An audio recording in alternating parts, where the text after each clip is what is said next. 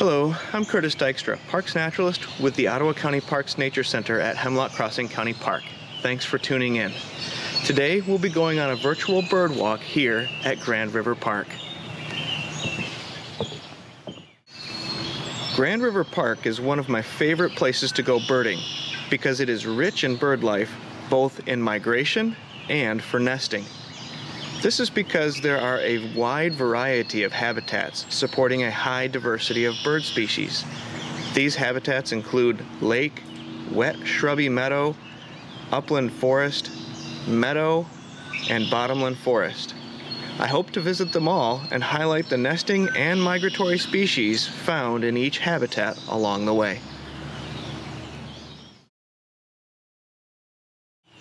Before I had even left the parking area, I spotted this migratory Cape May warbler foraging and flitting in the branches of this flowering tree.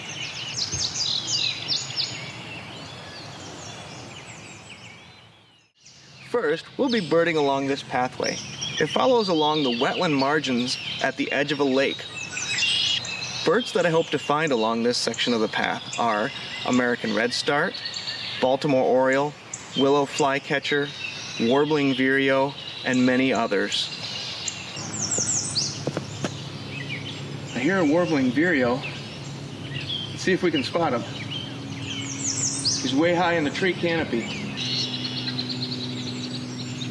This bird wouldn't sit still long enough to view very well, but you can hear it repeating its wavery, warbly song.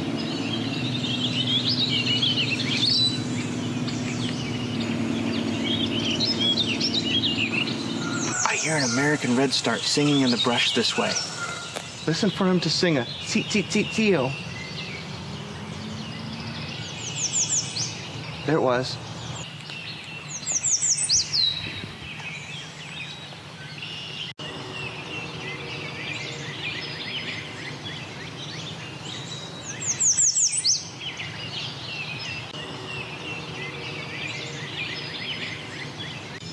I've got an orchard oriole singing in the top of the tree over here.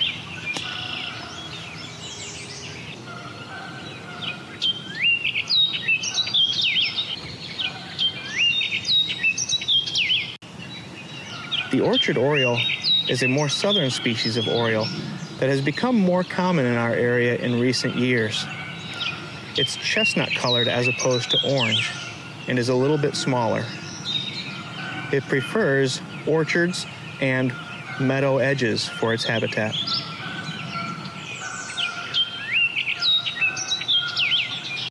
I hear a Tennessee warbler singing in the treetops above. He has kind of a three-syllabled chipping song. There he was. He's very loud and oftentimes can be heard in wooded urban neighborhoods.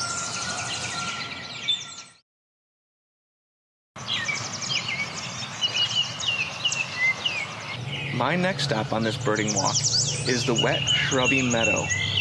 It is one of the muddiest locations at the park, especially in spring, so be prepared with rubber boots as you don't want to miss the often productive birding spot here at Grand River Park.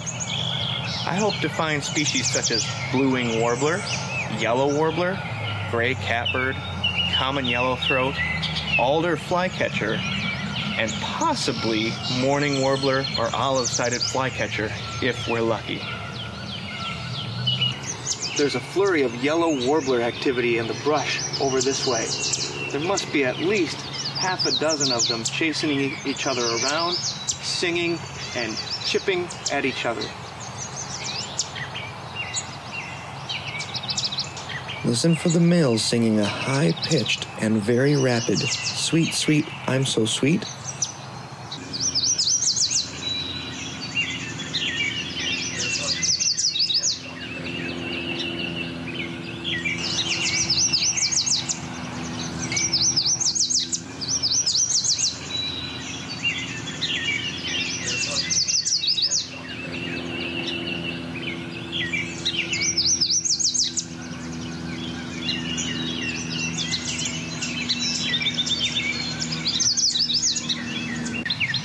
True to form, This wet meadow is producing a lot of birds, including this blue-winged warbler, who gave us a show by sitting out on the branch and singing for us while it foraged.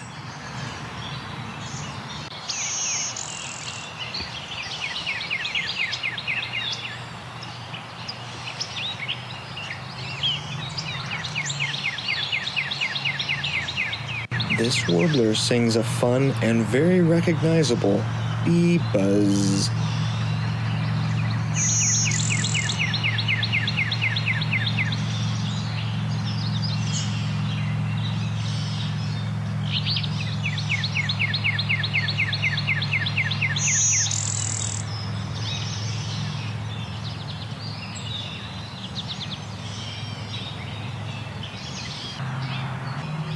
Here in the thickets of this wet meadow, it can be difficult to see birds because it's so thick off in the brush.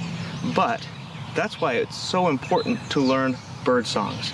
So some of what we'll be experiencing today will be heard only. See if you can hear them with me. Suddenly, deep in the thicket, I heard the song of a mourning warbler.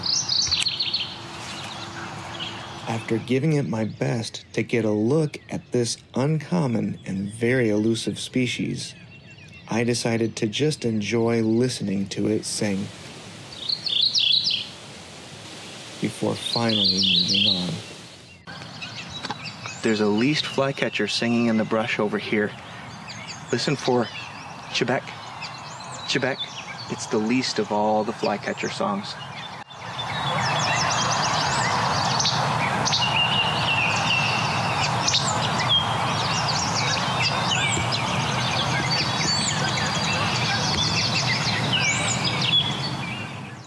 Listen for the alder flycatcher singing from the thickets back there. He says, "Free beer?"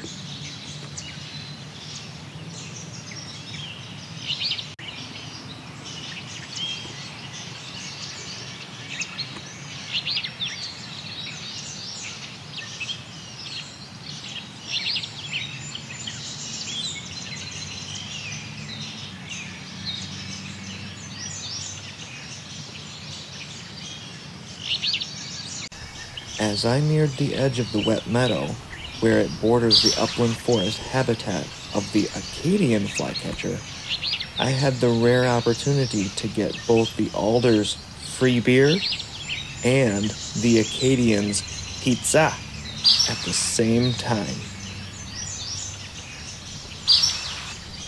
This is exemplary of how Ottawa County is where northern species, such as the alder flycatcher, meet southern species, such as the Acadian.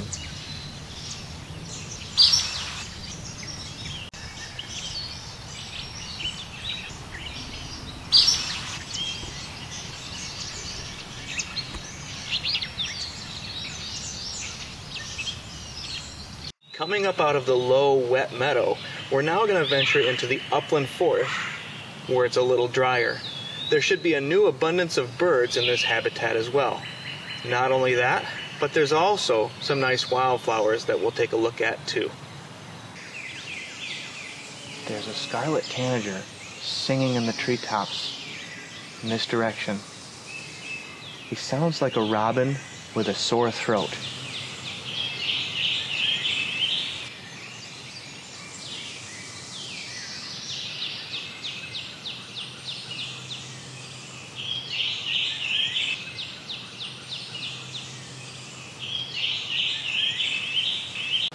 One of the most common treetop songsters of our deciduous woodlands is the red-eyed vireo.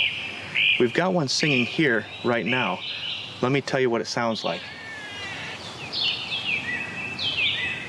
He says little short phrases with pauses between. Here I am. There I go. Red-eyed vireo.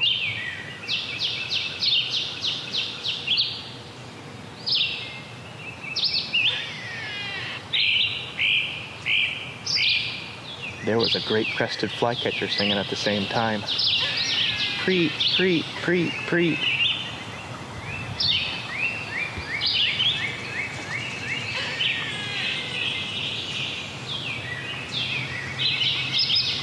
And the squirrel isn't happy we're here either.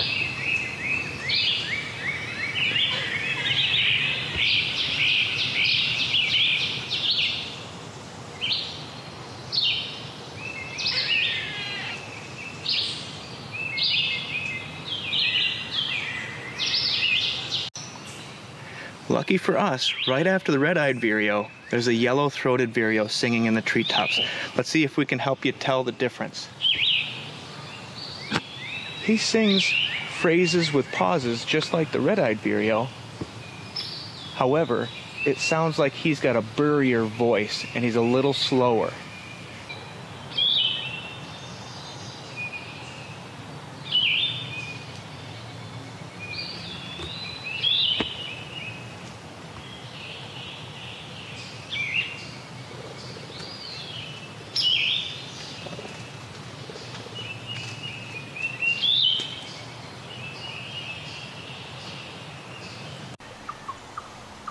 The chirping sound that we hear off on the hillside over this way is actually not a bird, although it often is confused for one. It's the chirping call of the chipmunk.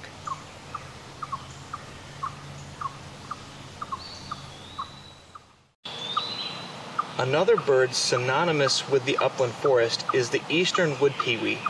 We hear one singing in this direction.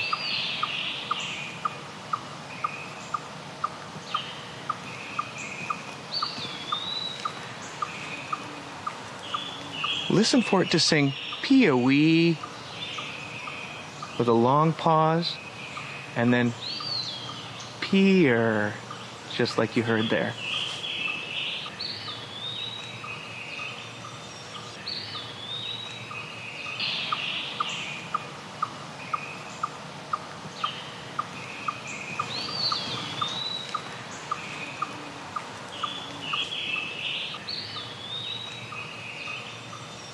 We are now exiting the forest and entering the meadow.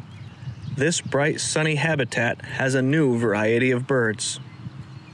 Birds that we could be looking for are field sparrow, song sparrow, indigo bunting, eastern kingbird, tree swallow, and more.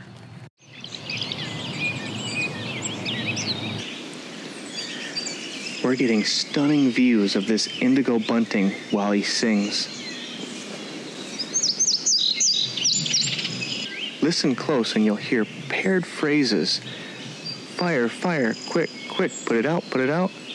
You might associate blue with water and water to put out a fire. Fire, fire, quick, quick, put it out, put it out.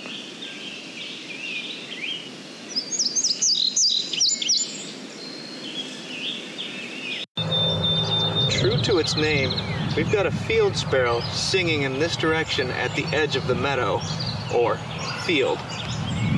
He sounds like a ping pong ball bouncing.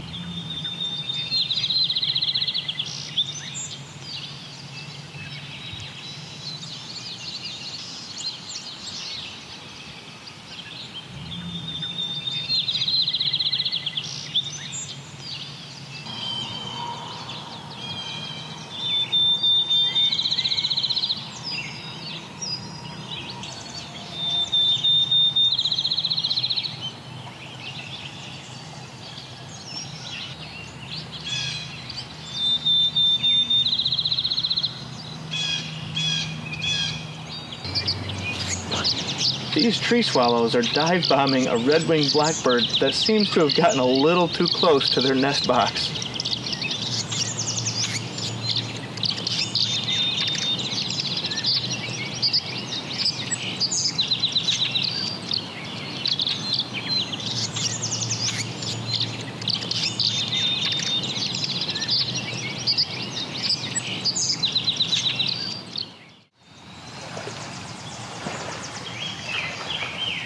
Due to recent rain and flooding on the Grand River, the bottomland forest ended up being a bit too much bottomland for me to handle today. We'll have to visit the swampy margins of the Grand River Channel for a new variety of birds on another day.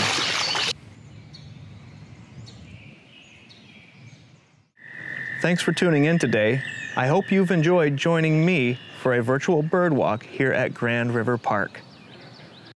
Here's a complete list of the 57 species of birds I identified on my walk today.